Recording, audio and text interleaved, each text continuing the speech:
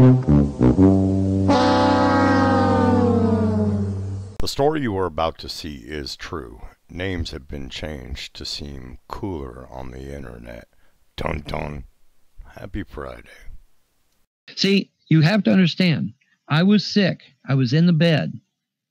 Marcia tells him to make a mess, and then she lets it sit there for a day or two, knowing that I'm sick. They knew I was sick in bed.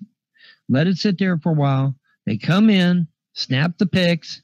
She told Layla to make the mess. Layla makes the mess. Then I get sick. They all go to Mom's house. The mess gets worse. That is exactly what happened. It was a total fucking setup done to me while I was sick in bed, in that very bed right there with the shakes. I had the shakes real bad. Rotting food on the floor. I mean, you said it was just a small area of the entire room. It is. But there was rotten food on the floor. What if... Dude, I was in bed sick. Listen. It has been fucking hot as hell. It has been in the 80s and 90s. The time frame of the event in question, as will be proven in later evidence, was between February 10th and February 24th. Do you know what happens in extreme heat to fruit? Do you have any idea? It rots fast, within days, not weeks, not months. They're sitting there trying to say that food was in there for months. No, it was only in there a few days because the heat was rotting it. That's fruit left. That's all it takes. Laying around for days. Dude, what part of I'm in the bed sick do you not understand? What part of that are you not getting? What part of grow a set? You're a father. Get up and take care of them whether you're sick or sake. not. I'm in the bed I'm in the bed shaking. I can't even get out of bed. I can't even get out of bed. If I could have got out of bed, it would have been different. But I couldn't even get out of bed. Weren't you doing live hangouts during the time that you were supposedly in bed and couldn't get out? No. Outstanding fucking question, Bran. That, my friend, is the $10,000 question. And we'll get to that later. No, it was not. Now, did I do one prior to it? Yes. Did I do one after it? Yes. But did I do one while I was in bed sick? No. No, I did not. Sorry. No, I did not. I know they floated that idea, but sorry, the timeline doesn't match up. Just don't match up. Sorry. I have no choice because I've got too many fucking dickless wonders in the goddamn outside chat saying this shit's my fault when it wasn't my fault. I am totally 100% innocent. Okay, folks, now that we have heard him profess his innocence, we have also heard him claim how it was 80 to 90 degrees last month in July. However, he fails to mention that the event in question happened again between February 10th and February 24th of this year. And this following video is, of course, the day that he allegedly was stricken down with that near-death experience of the shakes. Enjoy. Again, happy Friday.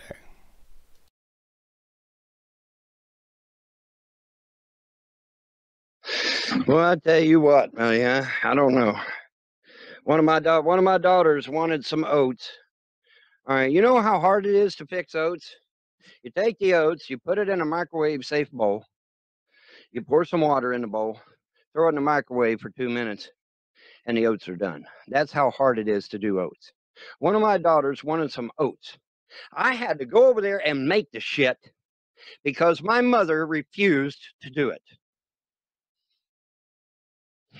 Why? Why? You know, 2 minutes. That's it.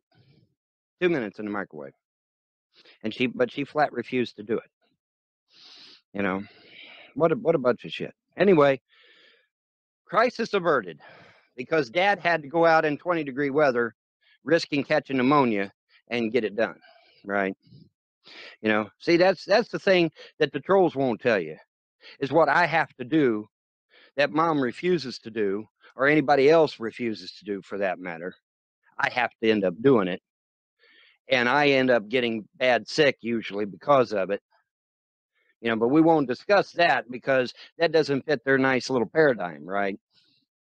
Anyway, whatever. Mike Wills says, I haven't seen you in years. Seems like you haven't changed a bit. It's just like when I went over there to make that damn oats. All right. You take the oats, you put it in a microwave safe bowl, you pour the water in there, you shove it in the microwave for 2 minutes, and it's fucking done. How hard can that be? Well, it's not. It's not hard. But see, I get frustrated because there's no need for me to get out and risk getting pneumonia in 20 fucking degree weather to do that. I should not need to do that. I should not have to risk my health to do a bowl of oats. Well, there you go, folks. That was the dreaded morning of suffering from 20-degree below zero freezing temperature. Yeah, because the temperatures keep changing. Longer you get into the story, where he was battling snow and ice to get over the 9 yards over to his mother's trailer.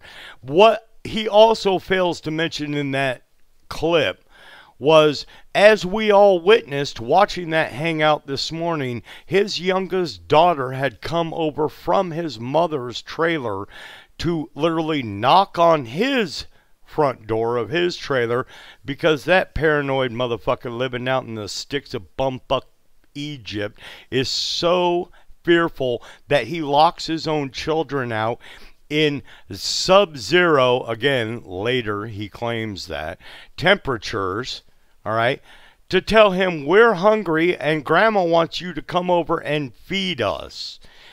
This motherfucker has no clue how many days, hours, years I would spend on rooftops working on air conditioning, or excuse me, heating systems that were broken for a customer. Why? Because I had a paycheck to earn, I had mouths to feed, and I had children to raise. The morning that I saw this video, I was fucking livid. And yes, I broke out my phone, I captured it, and I made a video. And he flagged it down within 24 hours. Now, let's continue on, shall we? Father Jay took a comment that I said about my mom refusing to give my kids breakfast. And Father Jay somehow, I don't know how the fuck he did it, but somehow he's managed to spin it around and say that it's my fault that my mother was being a bitch and refused to give my kids breakfast one morning. How now? I'm yards away. My mom's house is yards away. She's over in the double wide. I'm over here in the single wide. There's several yards between us, right? At yards in this case meaning a unit of measurement, not yard in the, as per green grass. We're talking about a unit of measure here. Anyway, I'm here. She's over there. The kids are over there. And she refuses to give my kids breakfast, which that's horrible. That is a horrible thing for her to do. But yet she did. And my kids will testify that she did. So when Father Jay makes his hate video, though, does he call her out for being a bitch and not giving her grandkids breakfast? No, no, no, no, no. No, he spins it and makes it out like it's my fault that my mother refused to give my kids breakfast one morning. And I'm still scratching my head over that one. How can I, somebody who is yards away, influence my mother and make her not give my kids their breakfast? What the fuck is that? Yeah, I mean, only a troll could fucking come up with that shit, you know? Only a troll could come up with that. Yeah, I mean, so when my mom mistreats my grandkids, it's my fault, guys. According to Father Jay. According to Father Jay, when my mother mistreats her grandkids, it's my fault. What a load of shit. What a load of shit that is. I mean, really. But you never underestimate the stupidity of trolls and haters, folks. Never underestimate that. Okay, I'm yards away from the incident. Literally. I'm literally yards away. I have to trudge. At that time, I had to trudge through the ice and snow, to get over there. And sub-zero weathers, risking getting bad sick because, you know, but because my mom mistreats my grandkids, that's somehow my fault. Good job, Father Jay. It's good to see you're on the track, man. Of course, that clip came from February 11th, the very next day after he'd flagged down my video censoring my opinions of him.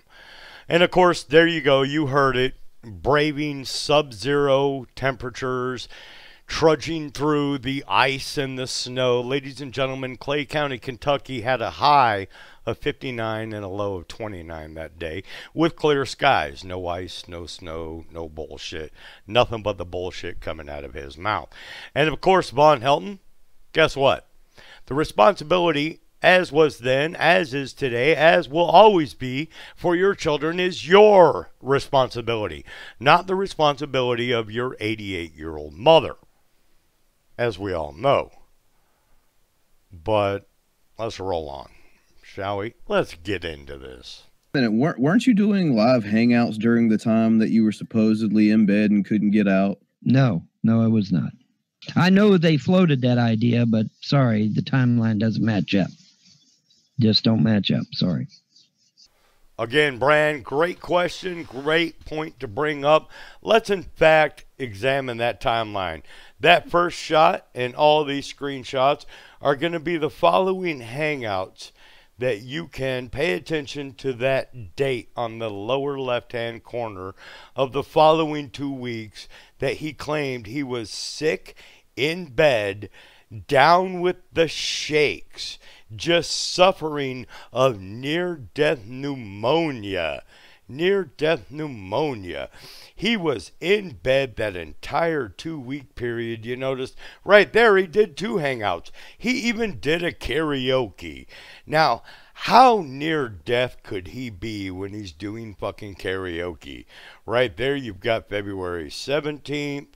It's the 19th. It's all the way up to the 24th. There is 2 solid weeks of the time frame, of the timeline. I don't know. Maybe it was the Mandela effect right there, that he thought he was in bed with the near-death gripping shakes. Yeah. Not to mention countless days of streaming gaming videos on Twitch TV. Yeah. Not only was he doing hangouts the entire time, he claimed he was sick in bed with the shakes, allowing that fruit and food to rot on the floor, but he was on Twitch TV streaming gameplay. I love the smell of ponage in the morning. Happy fucking Friday.